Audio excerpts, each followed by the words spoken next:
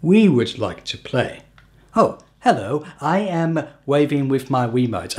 I am Viddy of Viddy's Gaming Videos, and the next collection, or physical games collection episode, is of course the Nintendo Wii. The Nintendo Wii, originally coming out in Australia in December 2006, that's about 16 years ago today. It remains to this day the only console that I ever got on a midnight launch, in contrast to the other systems which I got usually quite a way after their original release. The Nintendo Wii excited me from the moment I first heard about it, which probably back then would have been known as or codenamed the Revolution. The Nintendo Wii intrigued me with its sort of motion controls, its interesting new library of games, and of course, its virtual console games. A lot of retro games on there, which, to be honest, so games like Chrono Trigger and Ocarina of Time, I probably actually played more than the new games. Still, the Wii had some very interesting titles, which I am going to showcase for you with my physical collection. How many have I got? 16. Yeah, 16. So I thought I'd talk about my Nintendo Wii collection today. Let's get started. Now I'm going to start with, of course, the game that got packaged with the Nintendo Wii. So anyone who got a Nintendo Wii surely didn't go without a copy of Wii Sports. So what is there to say about Wii Sports that sort of hasn't already been said? This was a game, or more to the point, series of 5 sports games that was not only a showcase for the Wii, but was also quite an interesting take on motion controls and also involving the family. Yes, quite a few of my family who didn't necessarily play games got up to play games like baseball, bowling, golf, tennis and boxing. Wii Sports is a decent game. I spent quite a bit of time on it and certainly, you know, shook the Wiimote around and maybe got a tiny bit of exercise. It's not recommended that this should be your exercise regime, but it can help a little bit. Certainly any one of the sports games is better than the other, and it also depends on how many players you have and the options you use. So like tennis, for example, your character moves automatically while you just shake the tennis racket around with the Wiimote. Baseball can be a little bit just and boxing, you know, it's a bit too extraneous, but hey, that's kind of the point. And of course bowling, so many people I play with got strikes on that game, and also bowling has, I've seen it been played a bit more on Twitch.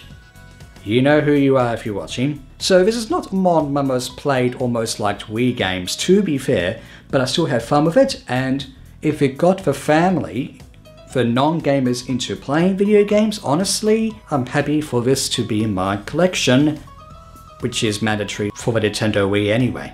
Yeah, while Wii Sports was a fairly decent game, there were other games that weren't, well, for mostly once in my physical games collection, we come across games that I have that, okay, I'm probably a bit too embarrassed to get. Especially if I could have avoided this game and got a second Wiimote. Yes, I am talking, of course, about Wii Play.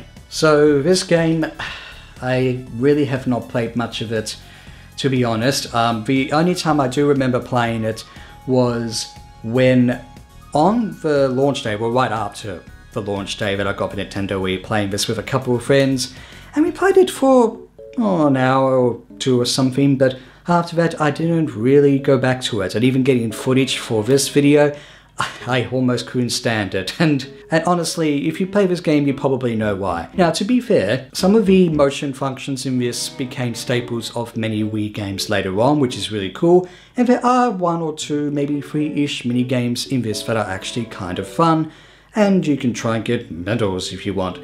But let's be real here, the majority of mini games in this are not worth playing for more than a minute or 2 if you can, and why did I just not get the Wiimote by itself and save money and not get this game? So here this sits in my collection, probably gathering dust. Well, it's still in decent condition, but anyway, there's not much to say about this game. If you've not got this game, you're probably not missing out on much, as long as you have more than one Wiimote handy for those multiplayer games. Well, the next one isn't really a multiplayer game, but Even though I had minigame compilations, I needed something on the Nintendo Wii to sink my teeth into, a game I was looking forward to for, oh, how many years was it? Okay.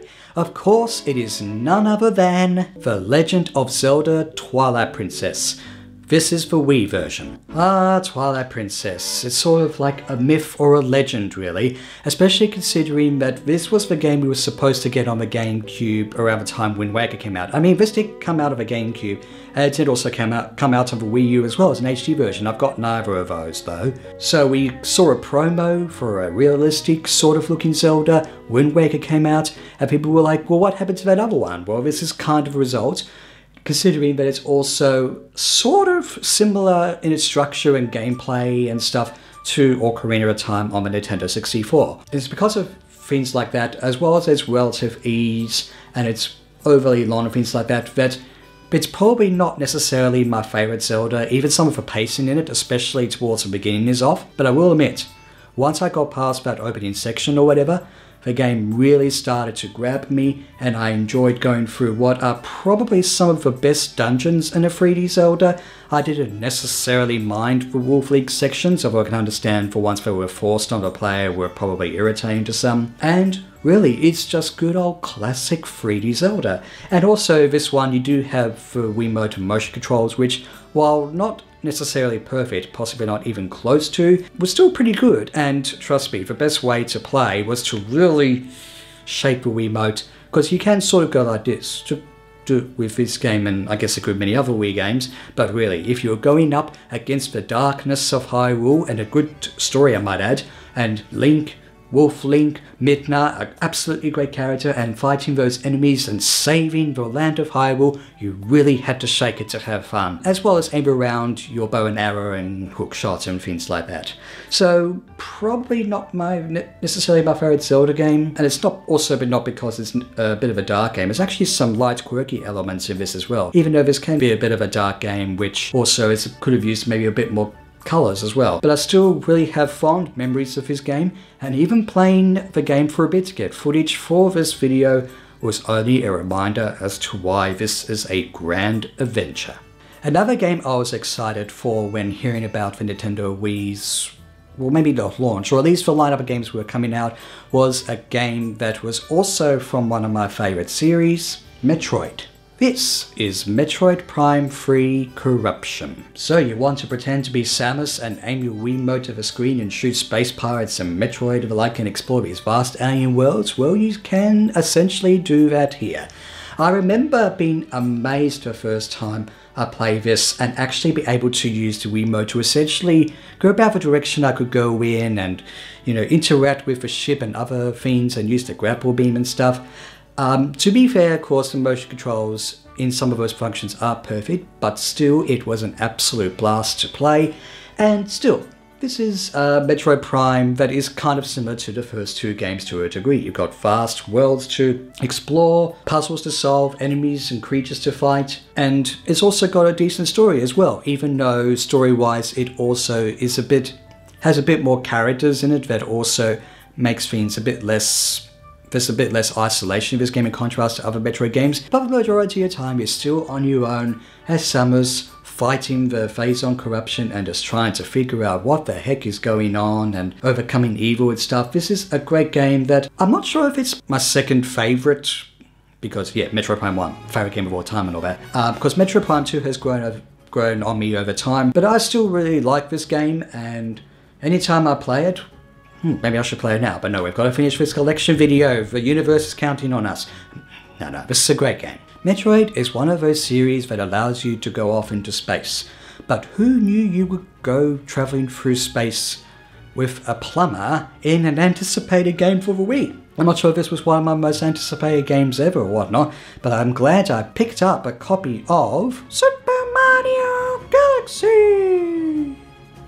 Why did I talk like that? Super Mario Galaxy. What is there to say about you that hasn't already been said? Except we didn't predict back when this was released in 2007 that the term Galaxy would feature in the trailer for the new Mario movie? The new Mario movie that's coming out in 2023 next year? Okay, let's go back to 2007. where this game was pretty much highly acclaimed, and I mostly agree with that. This is a great 3D Mario game that I guess to an extent was better than Sunshine, although I still like Sunshine, with the motion controls, the level design, the transformations. This is quite simply a great 3D Mario game. To be fair, it certainly is fairly easy and linear as well, so it did sort of start the changes to the 3D Mario after 64 and Sunshine were more open and stuff, and I guess to a small extent the motion controls aren't perfect either, but no, the motion controls came really close in this one, and this is also a really interesting game in terms of its design and innovation. Like, some of the levels and enemies and stuff in this are really cool. I remember the last time I played this, mostly to get some footage for my video game music lists, you know, to go to the Beach Ball Galaxy. Ooh, it's summer, should go to the Beach Ball Galaxy. Anyways, I was still pleasantly surprised at how good this game is. Plus, you can sort of play as Luigi and also get a second Wii mode out to help you as well. So yeah, Zelda and Metroid are solid player experiences, but not necessarily this one. But yeah, this is a fantastic game and one of my favorites on the Wii. Now, this game is one of my favorites on the Wii, or maybe more to the point was, past tense. I did play a little bit of it again just to get footage for this video, and I almost couldn't put it down. It gave me such fond memories of all the seeming delays of waiting for it to come, and all the characters that were... Oh, I sort of went off tangent there because I was reminiscing, of course, about the character-filled fighting crossover game Super Smash Bros. Brawl. So, hey, did you anticipate all those moments of waiting for those new video game characters? No, don't tell me. I haven't watched the trailers yet. I don't want any spoilers. Yeah, but Solid Snake. Sorry, I had to reference an Arlo video there, but that's also recent. Going back to 2008 again, we have the third main Super Smash Bros. Game, and honestly, this is still a pretty good game. Even though in retrospect, well, it may have been overtaken by, or was overtaken by Smash for Wii U, and of course Super Smash Bros. Ultimate. It's also not as well recognized in the competitive communities. It got modded, I think, to Project M or something, where it was essentially the same game but as fast as Melee on the GameCube. And even there are a few tiny issues I have with it, which to some extent couldn't be remedied. I mean, the online, when it was online back then, was pretty rudimentary, and the Subspace Emissary was fine, although the Great Maze I did get surprisingly and frustratingly lost in. And I guess other Smash games were played more than this one, maybe. But hey, when you have still a great Smash game with surprising additions such as Solid Snake and even Sonic the Hedgehog, Sonic can actually fight against Mario in this game, and of course you got, Link, Wario, Pikachu, Samus, and of course Meta Knight. Oh, this is still a pretty darn good game. So it may not necessarily be the best Smash Bros. Game, or maybe to you it might be. This is still a pretty darn good game, and in some ways it features some of the most content in a Smash Bros. Game, and at its core it's still a Smash Bros. Game, and you cannot get more fun and more nostalgic and more into Nintendo than this. Now, I'm not sure if any of you asked when I did my GameCube video, or at least I clarified it. You had Resident Evil 0. Where was Resident Evil 1 Remake? Did you have that? I do, but it's on the Nintendo Wii. So yeah, this is it. This is the Resident Evil 1 Remake, which is essentially a port of the one released on the GameCube. Also titled Resident Evil Archives, this is essentially, well, it's a port of Resident Evil Remake, but with slightly different controls, really. So if you played the GameCube version of this, you could pretty much, sleepwalk through it, or maybe you couldn't because it's that scary. But still, the Resident Evil 1 Remake, I would probably have to say, is my second favourite Resident Evil game in the series, behind 4, which is quite a call to make. I mean, maybe 2 is good, maybe 3 is good, but no, this is a game that really got me into the series after playing 4. This is where I realized what the static camera angles were about, the interesting, haunted mansion, the puzzles, the 2 different characters to play as. This is a really, really good survival horror game. There are a few tiny, I guess, frustrating moments in it really, and of course it has the ink ribbons and that, which means just sometimes, I have to be in the right mood to play this game, in terms of how much time I have to spend on it, but it doesn't matter. My friend gave me this alongside Resident Evil 0 of the GameCube, so I guess he kept his GameCube version. Thank you, my friend, for giving me what ended up becoming one of my favorite entries in one of my favorite horror game series, Resident Evil Remake. A really, really good game. If you have it on the GameCube, you don't necessarily need to get this version, although the HD version of this did sort of change up the camera angle and stuff a bit, and I guess had achievements and that. I actually don't have that physical or digital, but if I'll ever want to play Resident Evil 1 Remake, I've got it right here. This next game is essentially a second-hand copy, and I guess I took my time in getting this game, and I honestly don't know why. This is a sequel to one of the great games I already mentioned. This is Super Mario Galaxy 2! I don't think Mario even cast me in a Mario movie. Anyway. So, if you can see the price tag, sort of, in which Wii games were mostly about 100 Australian dollars, this was essentially a second-hand copy that was just a bit, I guess, cheaper than it would have been originally, but I didn't mind getting it back then, and I don't mind it now, because this is a great sequel to a great game. It's probably not necessarily as innovative or revolutionary as the first game, but some of the level designs and transformations and all that stuff again are just extremely cool to play with. Plus you have Yoshi in what is probably a better implementation of Mario riding him in 3D than Sunshine, at least to me. And especially this one of the first game was the one I spent the most time on in co-op with my dad. Yeah, Dad was a player too in this.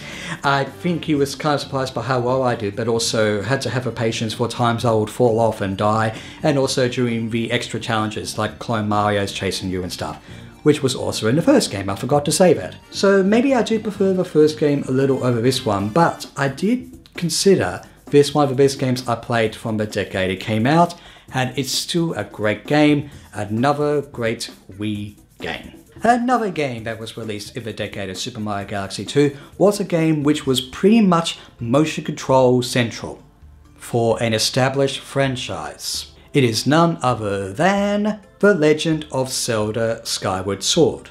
This also has a soundtrack, a 25th anniversary collection of orchestrated music for the game, and there's the game itself. Now, this game got packaged in a special box when I pre-ordered it. I don't necessarily have the box anymore, at least from what I can tell, but the good reason for that was, and I'll have to put this game down for a second to explain it to you. Actually, no I don't. It came packaged with this. This is the only Wii Motion Plus that I have amongst all my Wii accessories, and for good reason, because this is the only way you can play The Legend of Zelda Skyward Sword, and it's a pretty cool. I still use it, and of course it's got that sort of Zelda golden look about it, and of course if I ever want to boot this up, this is all I can use to play it. At least the Wii version, that is. I don't have the Switch one. But the question is, should I get the Switch one? Do I like this game? Well, yes. I think this is a good game. Certainly, much of the problems I have with Twilight Princess sort of carried over to Skyward Sword. Namely, it's really long length, and of course the slow pacing with the tutorials and stuff at the beginning. I didn't necessarily have a problem with the motion controls. I guess some people did, and I'm not sure exactly why it should be like universally good or universally bad. And of course the motion controls were quite a point of contention with not just us game players and game reviewers, but also professional critics as well, to the point where a controversial review of this game got a lower score than most.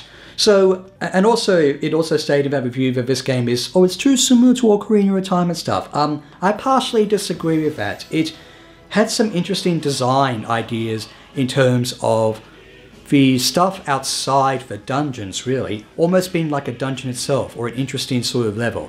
The problem though is that that stuff outside the dungeons I sort of didn't necessarily enjoy as much because it felt like I was sort of doing a 3D platforming without the platforming that would end up featuring in Breath of the Wild. And also there were only 3 essentially main levels repeated 3-ish times, plus there was a sort of empty sky level, even though Skyloft, the sort of main town, was great to explore. And that's the other thing I forgot to mention about Twilight Princess before. I did find the overworld in that a bit empty in a similar way to Ocarina of Time. But anyway, Skyward Sword, well look, maybe it was by this time the Twilight Princess, as much as I liked it, sort of had that fatigue that settled in, and I enjoyed this game, but I was like, can we do better with Zelda? Which I sort of got with Breath of the Wild, but that's for another collection video. But Skyward Sword is still a pretty good game, and I see that they did remedy some of the issues such as fly or the tutorials and stuff in the Switch version, even though there was that amiibo controversy, which I'm still not happy about. But at its core, this is still a good Zelda game, and it also features some really good dungeons again, and even some of the stuff, as repeated as it was depending on where you were in the game, was still kind of challenging and fun, and it also had a pretty good story to me, featuring a lovely relationship between Link and our title princess. And even when I've gone back to replay it, being aware that I may have had some problems with it, such as the lighting on my laptop. Hello. Yeah, anyways, this is still a pretty good game, so it's not my favourite Zelda or 3D Zelda in that, but I still do like it, and coming back to it, again, I'm reminded as to why. Maybe I should get the Switch version. Let me know in the comments what you think. Now, this is a game that was on the GameCube, and I think the general consensus was it was hard to get. I didn't want it badly, otherwise I probably could have got it close to its release, but it generally was hard to find, and I think to an extent it was hard to find on the Wii as well. It is the new Play Control version of Pikmin 2. So, after enjoying the first Pikmin, I had to try and play, or at least get Pikmin 2 eventually, and I managed to get this in a shop. It was a bit challenging to find it though, but I found it. And this is essentially Pikmin 2 on the GameCube, but with the Wiimote controls. I actually do not have Pikmin 1 on the Wii, so this is essentially my only experience with those sort of changed Pikmin controls.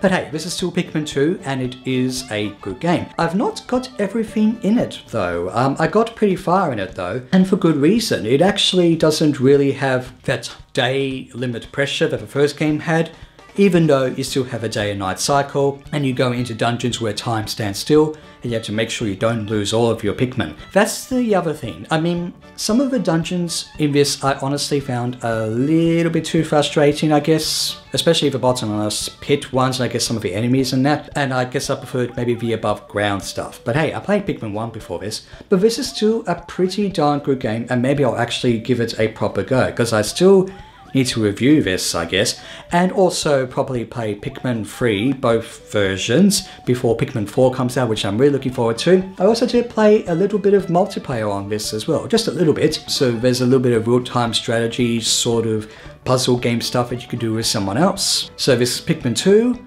and it's a pretty good sequel to the first game. I think in some ways it's probably better than the first game. The AI and stuff is better. I think I just need to get all the stuff in it though. With the help of the new Pikmin as well, the purple and white Pikmin.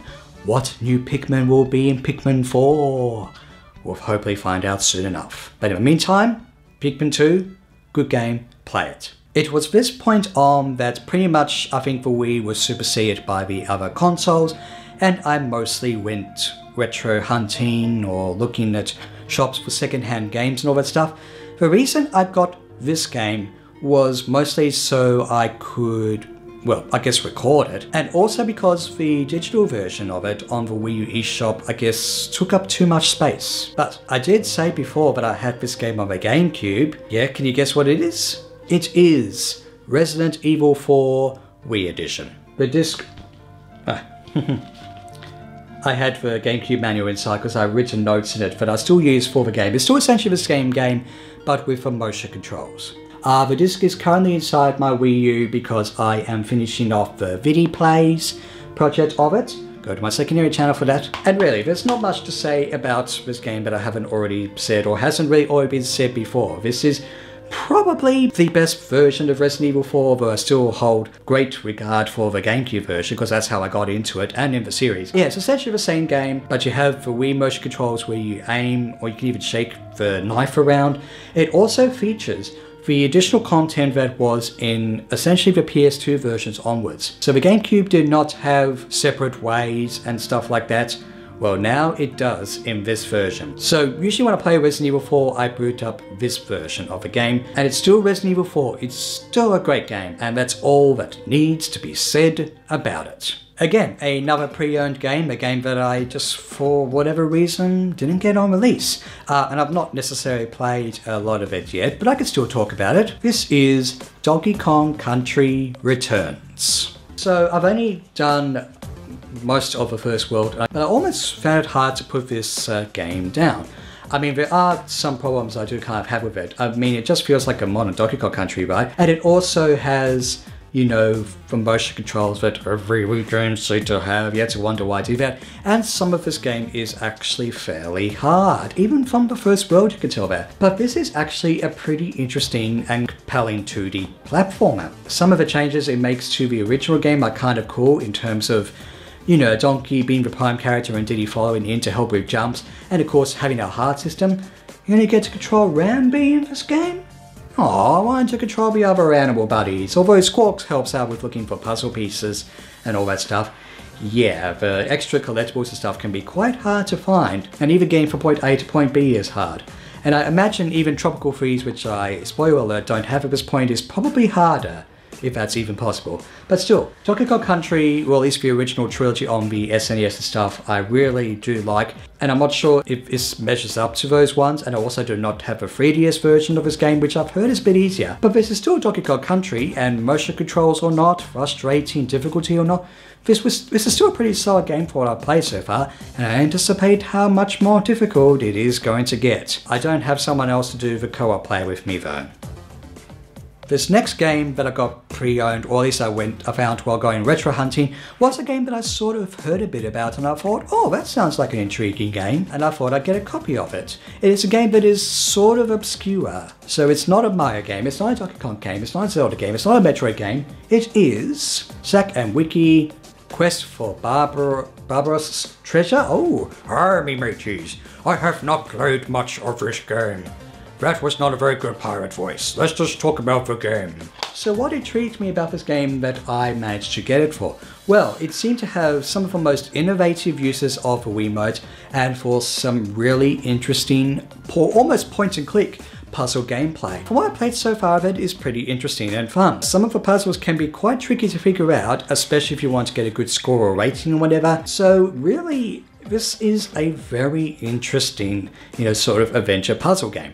And I mean, you don't have to like be a fan of, you know, the whole pirates theme to, you know, like it or anything. But yeah, I just need to play more of this game and see if I can get those brain teasers working, solve the puzzles. But yeah, from what I played of it, you should probably check this game out. It's an interesting, obscure Nintendo Wii game that you ought to check out. This was also, I believe, also released on the Wii U eShop as well. But I'm sure that takes up so much space in contrast to this physical game find. It is a treasure, perhaps. So do we call it football or soccer in this game? I don't know, but we have Mario and his friends playing it. It is Mario Strikers Charged. Mario Strikers Charged Football.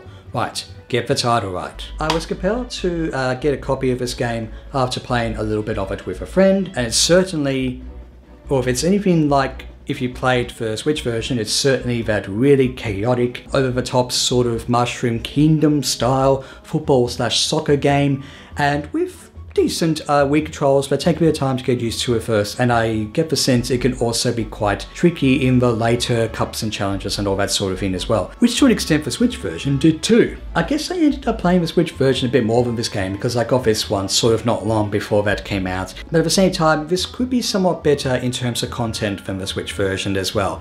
But it's still, you know, Mario Soccer and football, and it is kind of similar to what the Switch version, I guess, ended up being, so maybe I need to play a bit more of this game. Cannot play it online though, because the Wi-Fi connection is gone or there. but I heard it was good when it did work in the first place. And this is still a pretty fun football/soccer game, and it's Mario and company doing it. What more could you want? Yeah, the next game on the list, and we're getting close to the end, is Kirby's Epic Yarn. I've only played a tiny bit of this game to make sure it would work, and it was again another one of those retro game finds. So I really don't have much to say about it other than I do like the art style, and it's of course essentially 2D Kirby, and you can't go wrong with that. So yeah, that's all I can really say about this game. I do need to play it more. I'm trying to think of a good wool or yarn joke here, but I cannot think of one. But don't worry, we've got one more game left to go. This game, you'd think I would have also got during the Wii's life as well, but I mostly ended up playing with friends. And maybe it's been overtaken by the later entries in the series or something. But hey, I thought I'd just get a copy of Mario Kart Wii.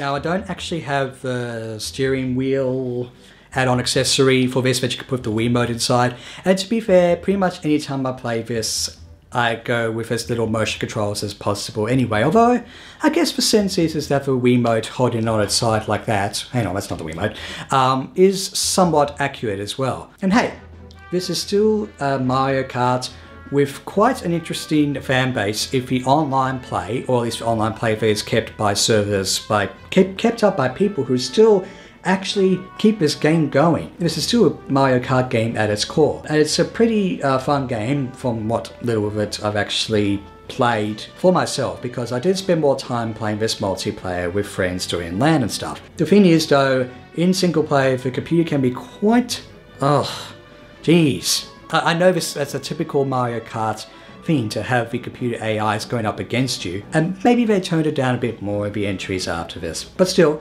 this is still a Mario Kart game at its core, and well, I mean, it also had to have the word Wii in the title. It also may not necessarily be my favorite Mario Kart game. I guess maybe 8 took over on that, but this is still pretty good, and it's another good showcase for the Nintendo Wii. Well, Nintendo Wii, well, it's mostly in a cupboard at my parents' place, and we had got out a few times for kids to play with it. So pretty much I can record mostly in HD via the Wii U, so I can play these games and record and all that stuff. And also that the Wii that I got also is backwards compatible with GameCube games, except for the Game Boy player. Well, anyway, that was my way of also playing GameCube games as well. So the Nintendo Wii I do have fond memories of. It did certainly have a lot of, I guess, shovelware, including infamously bad titles like Ninja Bread Man, one of the best games ever made. No, it's not. From what I've heard anyway, I've not even played it, and I doubt I would get a game like that from my collection. And there are certainly quite a few Wii games, I mean good ones, like I guess Fire Emblem and stuff, which are expensive, but whether I got those on release and the pre-owned games, I got those for a good price, and I still play these games. I mean, I said before that some of them I do need to play or replay. And the Nintendo Wii, well, I did again play more, I guess, for Virtual Console, a bit more than those games, but I still have fond memories of playing them. And I also do have, speaking of the Wii U, a few digital Wii games from the Wii U eShop. Not as many, so it's going to be a very quick montage to end this video. And speaking of the content of this video, do you have a Nintendo Wii? What games do you have in your collection? And are you going to get any Nintendo Wii games for Christmas or whatever holiday you celebrate? Wait, the Nintendo Wii is an old console, Viddy, but who knows? Maybe you might get a Nintendo Wii retro game hunting whatever for Christmas or something. Yeah, why don't you do that? Why don't you go get a Nintendo Wii for someone and get those games for it? Well, not all 16, maybe 1 or 2 or 3 of them. What games are your favorites on the Nintendo Wii? Which games do you have in your collection? Sound off in the comments, and have a good day or night or whatever it is I'm waving you by. And let's actually use this Wiimote to turn on the digital games montage. Let's go! I promised I would do the Mario voice. Go!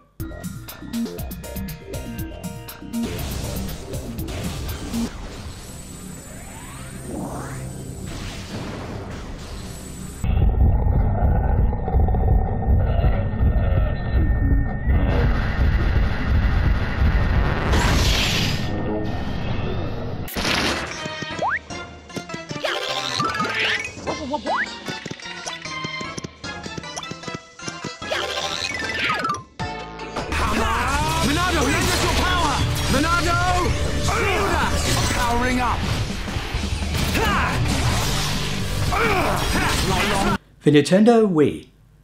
The Nintendo Wii religion. Blah. That's the name. You know,